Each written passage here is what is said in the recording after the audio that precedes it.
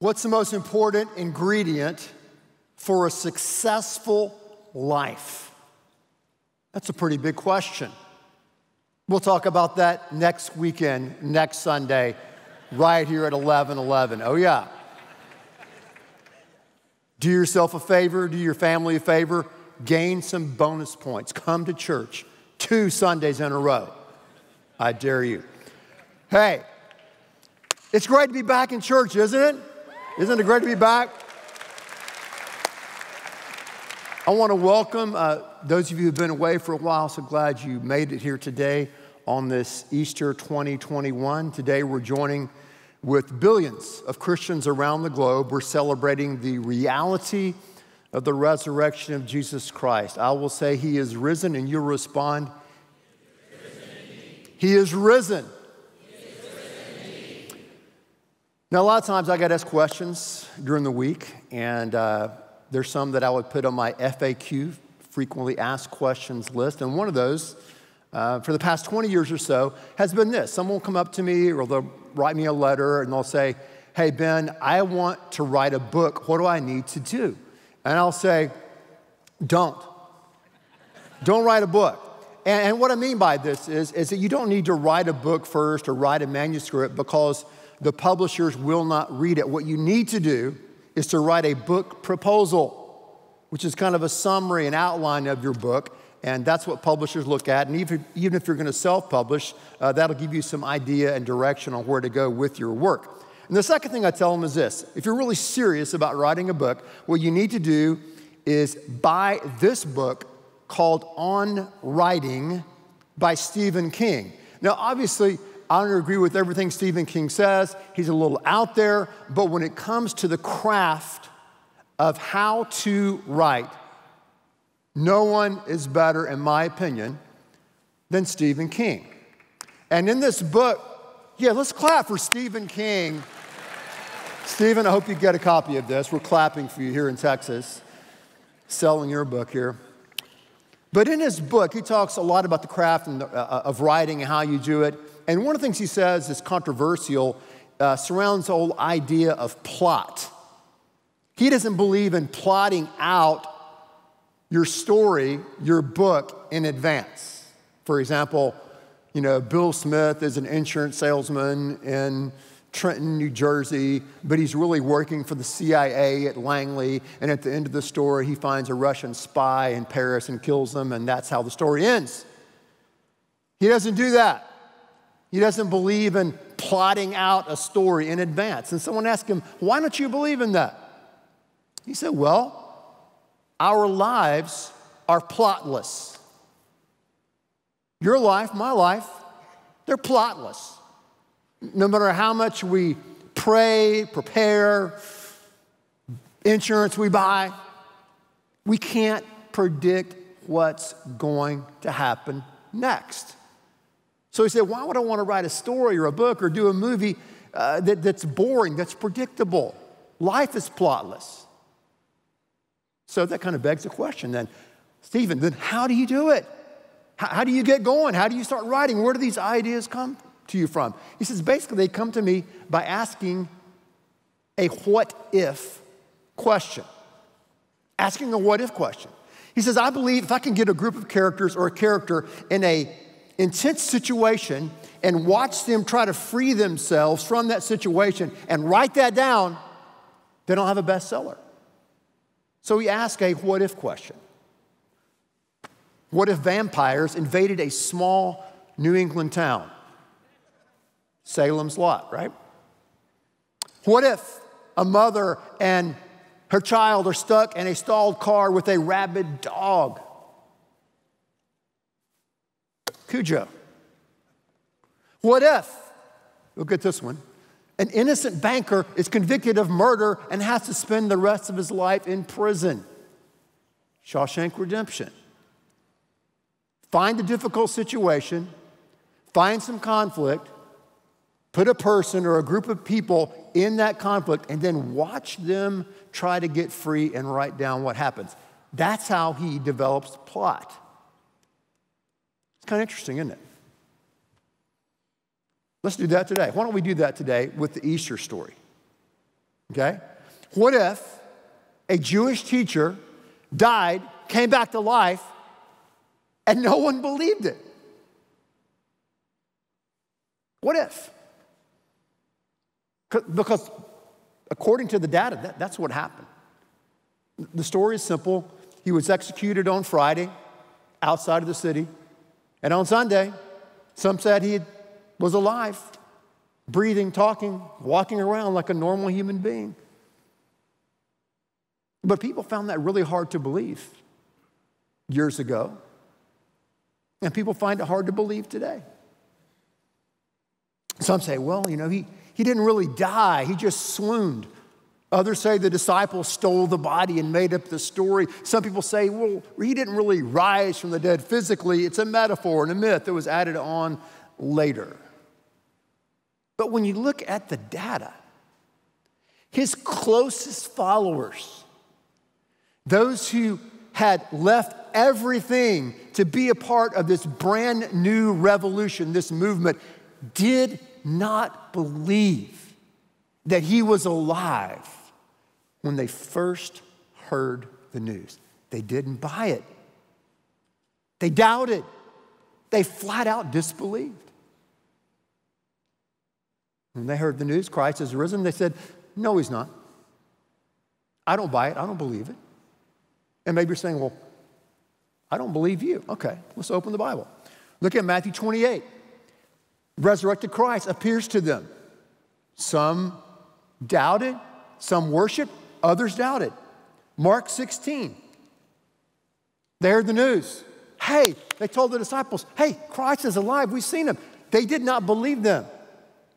Another group came from the road to Emmaus. They said, listen, he was with us on the road to Emmaus. We've seen him. We've talked to him. We sat around the fire with him. The disciples said, we don't believe you either. Then in Luke 24, they came back with the news, he's alive. He's alive from the dead. And what did they say?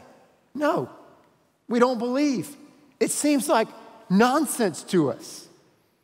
And then, of course, in John chapter 20, Thomas, they told him, hey, Thomas, he's alive. We've seen him. We've been with him. Thomas said, listen, no way. I'm not going to believe it until I see him and touch him. I'm not going to believe. Why? Because they were human beings just like you and just like me. They had learned at a very young age, growing up, just like we have, that dead people don't come back to life. It's that simple. But what happened? Something happened. What happened? What happened that changed these men and women from cowards to the most courageous people we've ever known? What happened to bring them out of the shadows in their rooms and hiding in fear that they were going to be executed, in fear that they would be hunted down, in fear that they would have to go to prison? What changed them from huddling together in fear, from going out into the streets, into the city, proclaiming that he is risen? What changed? Well, what I've seen in my life, and a lot of your lives as well, and what I've seen in the Bible story, is that many times God meets us where we are to take us where we need to be. So what happened many years ago? Peter is sitting around, I don't know, a couple of weeks after the crucifixion. He's sitting around doing nothing. I wonder what this guy's thinking about. Nothing. He's just a guy. He's a guy, you know. Maybe work, maybe sports. It's about as high as we get, you know. No mystery to us. Peter, what is he thinking about? Hey, I'm going to go fishing. That's what he does. Anybody want to go with me? He goes fishing. Takes his buddies with him. They go out on the boat. They fish all night long. They don't catch anything. They're going in. They're offshore. Guy on the shore goes, hey, have you caught anything? Which is the question you don't want to hear, right? When you struck out, you don't want to hear that question. Have you caught anything? Peter goes, no. The guy on shore says, hey, did you try that spot over there? Peter says, whatever. Throws his nets over there. They bring in this massive haul of fish, like 152. Peter goes, I know who that is. Jumps out of the boat, swims to shore, goes on shore, and it's Jesus Christ himself. They sit down together along with his other friends, the disciples, and they make a fire, and they have breakfast, and they talk. Mary Magdalene was in grief, and she was sobbing in that very first Easter day, and she went to the tomb, and in her grief in the garden, she encountered Jesus, and Jesus said her name, Mary. And she clung to his feet and worshiped him. Thomas, the skeptic, the doubter, who said, I won't believe it until I see it. He appears to Thomas. He said, Thomas, feel and look and see the scars in my hands, and you can touch where I was jabbed by that spear in the side. I'm alive. I'm here. And Thomas said, my Lord and my God.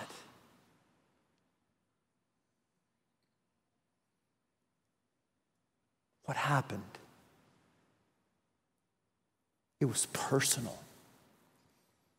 They had a personal encounter with the risen Christ, and that changed everything.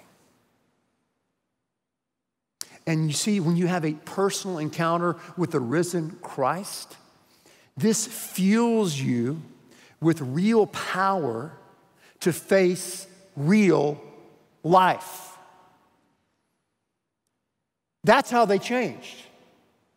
That's the only plausible explanation to explain their changes on an individual level, but also to explain the inception and the birth of the church, where now it's the largest religion in the world that started with, a few group, maybe 11, 15, 17 men and women who had no money, they had no guns, they had no power, they had no influence at all, and it's grown to be the largest movement and religion in the world. How is that possible? How is that possible? I mean, one way I look at it is through cause and effect. Causality. The law of cause and effect. It discusses the relationship between two phenomena when one phenomenon is the cause of another phenomenon. Such as kicking the ball, right? The boy kicked the ball, boom.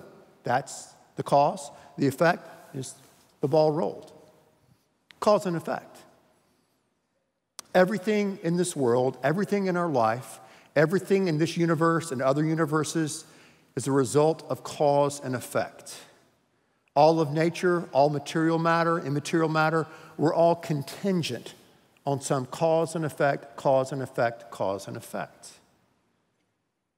So when you think about the existence of God, I think one of the strongest arguments for the existence of God, as if God needs our help, is the cosmological argument. That God is the uncaused cause. He is the only non-contingent being. So many times the people who want to mock God or disbelieve God in these popular books that have come out over the years, they're arguing against the wrong God. They're not arguing against the God of the Bible, the God of Christianity. So he is the ultimate cause. We look at the resurrection of Christ as a cause and effect. What could change these people's hearts and lives in such a dramatic way? They went from cowering in fear to men and women of great faith and confidence. What can change them? It was the reality of the resurrection of Christ.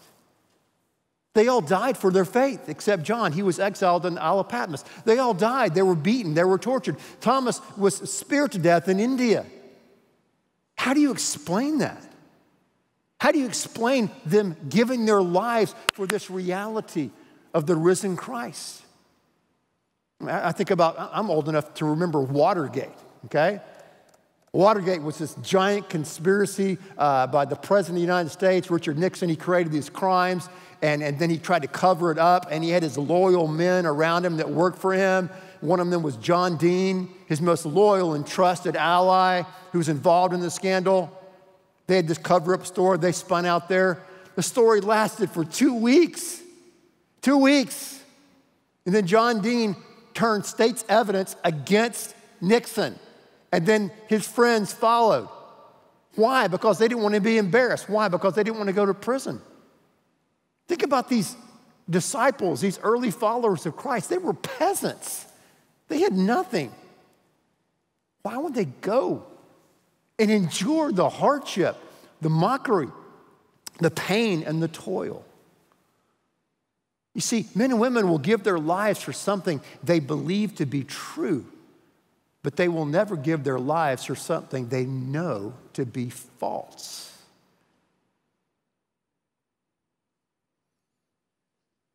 The cause was a personal encounter, an eyewitness encounter with the risen Christ. The effect was real power to face real life. It's kind of wild, isn't it? I love history. I love to read about people in history. I gain lessons from people in history. But I can't introduce someone to you out of, the catalog of history. I can't say you need to invite Abraham Lincoln into your life or George Mueller or Keith Green, whoever your hero is. No, because they're gone. They're dead. Muhammad's dead. You can go to Saudi Arabia. You can go to his tomb. His bones are there. Moses and David are dead. You can go to their tomb in Jerusalem and see where they're buried. Buddha's dead. You can go find his bones somewhere over in India. Jesus is not there. He's not there. That's a historical fact, whether you believe it or not. It's factual. But the question is, have you taken that step to ask him to come in and to take over your life? So the resurrection is both historical and experiential. And Paul says it's his desire to know Christ and to know the power of his resurrection. And he said the same power that raised Jesus from the dead now dwells in you. How can you face life? This plotless life full of uncertainty by the power of the risen Christ. How can you face suffering and persecution and pushback and challenges and setbacks by the power of the risen Christ? How can we have hope in the face of certain death? It's by the power of the risen Christ. Because he is risen, we have hope for today and power and peace for tomorrow. He's really here. He's really alive. He really can change your life. He really can empower you in this very moment. You see, it's not enough to believe in God. It's not enough to believe in the history or the veracity of the Christian faith that Jesus Christ came, he died, he rose again. It's not enough to believe in that. You have to believe in him, in the risen Christ. That's personal. That's personal. And that's what happened to these early followers. That's what changed their life. That's what struck a match that caught the world on fire. We know as the Christian faith and Christian church.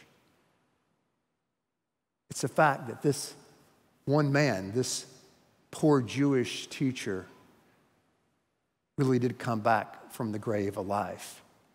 And he really was the face of God to us.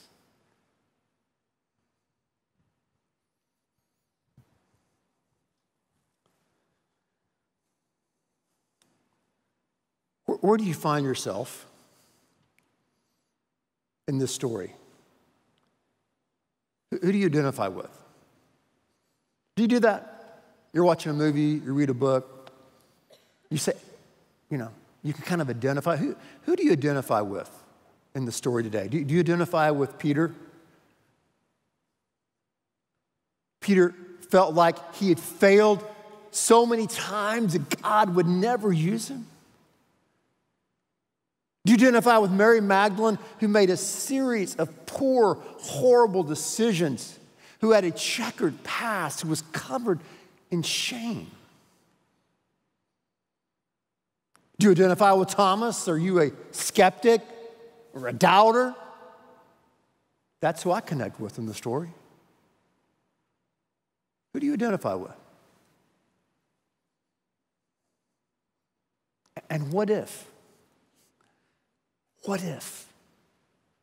this same risen Christ who restored and reinstated Peter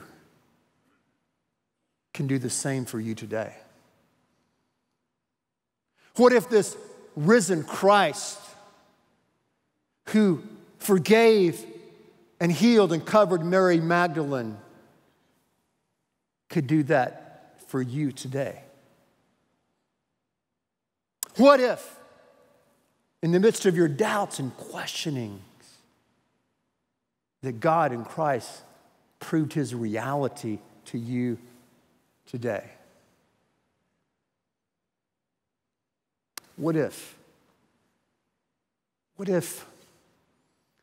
you opened your heart and opened your mind